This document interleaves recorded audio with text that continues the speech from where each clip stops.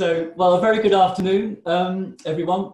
We meet here today in Zoom, considering the health and well-being of the residents of West Berkshire. So for many of us, life is good. I live about a mile away from my office where I am now. I've got a lovely home. I've got a lovely garden. I've got a vocational job. My social life is active. Well, it was active and positive. And I do quite a bit of voluntary work and community work aside of my work for the Volunteer Centre.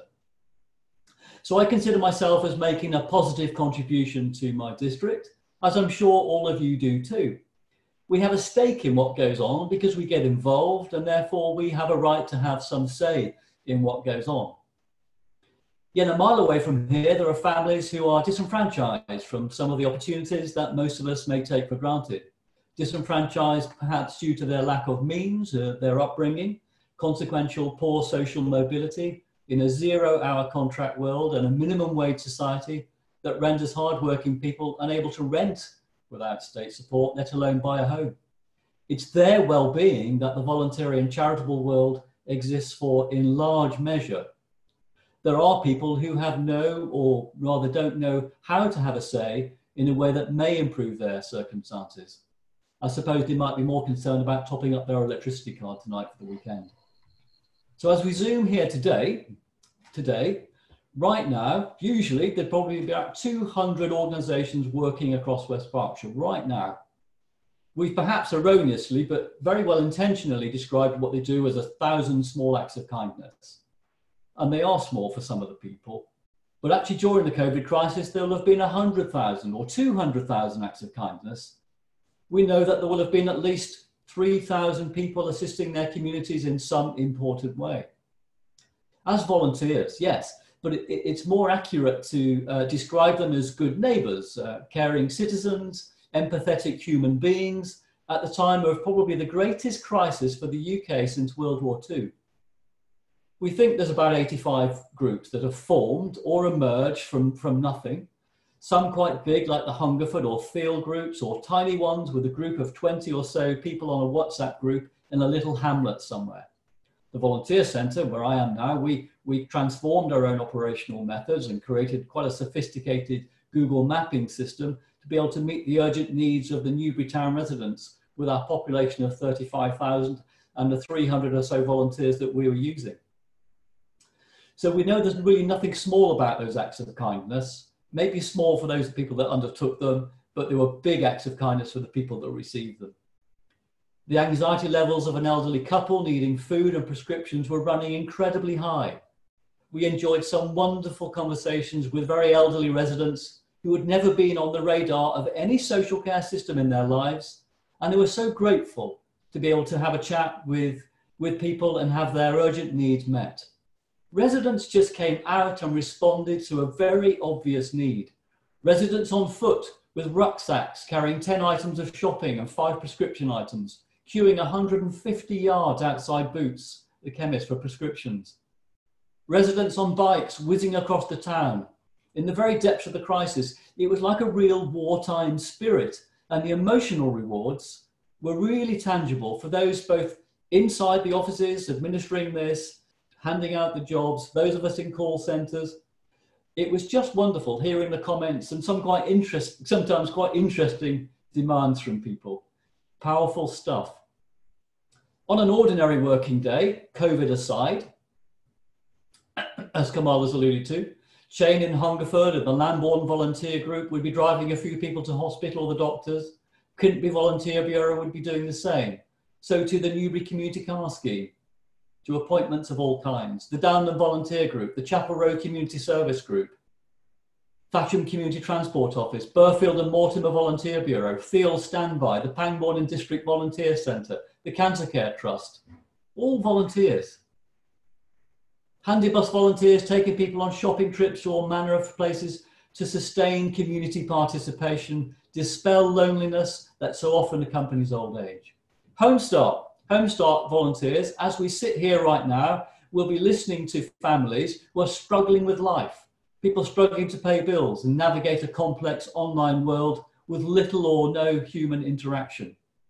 Volunteers with Flag DV may be listening to a domestic abuse story and keeping women and children safe. Berkshire Vision might be preparing for 3 blind clubs this week in Newbury, Thatcham and Hungerford. Stroke Care will be helping stroke victims to recover and mobilise.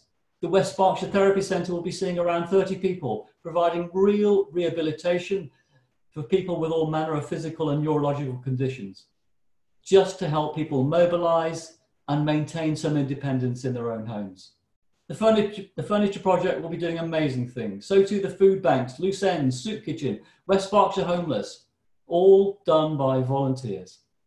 Volunteer befrienders be visiting people. Samaritans will be listening to people who may be suicidal. Cruise Bereavement Care will be doing just that, listening to and giving strength to the bereaved. Tonight, Relate, just up the road, will be helping to hold a marriage together. This afternoon and this evening, Time to Talk will be listening to young people, maybe about their self-harm or concerns about their examination results. Thames Valley Kings will be engaging wheelchair basketball players in highly competitive sport. Citizens Advice Bureau will be dealing with incredibly complex debt problems for people. Parish councillors are volunteers, school governors are volunteers, scouts and guides, environmental groups, heritage groups, all of them contributing to the well-being of their community because they want to and they've identified the need. I've merely touched on a tiny number of organisations within our district, of which there are around about 500 very active ones. The Volunteer Centre places about 350 volunteers a year with small, medium and large organisations. We've currently got about 400 opportunities on our system. You can take a look online at our big list. Before COVID, we undertook a valuing volunteering survey and we recorded 6,000 active volunteers in West Berkshire. So beyond the beautiful, exquisite images of West Berkshire that we've been looking at and the nice homes and cars and great holidays that some of us enjoy, for a significant number of us, life is a real struggle and the voluntary sector is there to meet those needs because they want to. I could take you now to homes where there's no carpet on the floor, there might be a mattress on the ground, there's no sofa, where there are kids with nothing on their feet who might be watching the telly, listening to rows and foul language with a waft of cannabis in the air. Not long ago, I stood in front of 150 children in a primary school to talk to them about kindness and helping others. In front of me, in the front row, a little lad had fallen asleep and he'd wet himself on the assembly floor. I was told afterwards by the very caring staff that it was likely that he hadn't slept the night before. And I do worry what happens and what lays before that little lad later in life. And this is why charities like ABC to Read exist, to add value to a pressurised state system. But back to the here and now, we're fairly sure that around 3,000 volunteers were actively helping with about 85 or so COVID response groups that we knew about. There will have been many more people who were simply helping a near or a next door neighbour because they wanted to. The common denominator being that they were all believed in neighbourliness, they all believed in self-help, acts of human kindness, and that we should all be looking out for one another. So, professionally, I know it's reasonable to assume that we do care very much for one another, but we have a question to put today. This is why we're all here today. Do we need to wait for another emergency before we reawaken the very obvious latent care that came out and was well demonstrated within our district and districts all over the country, actually? Or will it simply re-emerge again, as I believe it will, if the lockdown reappears and becomes absolute?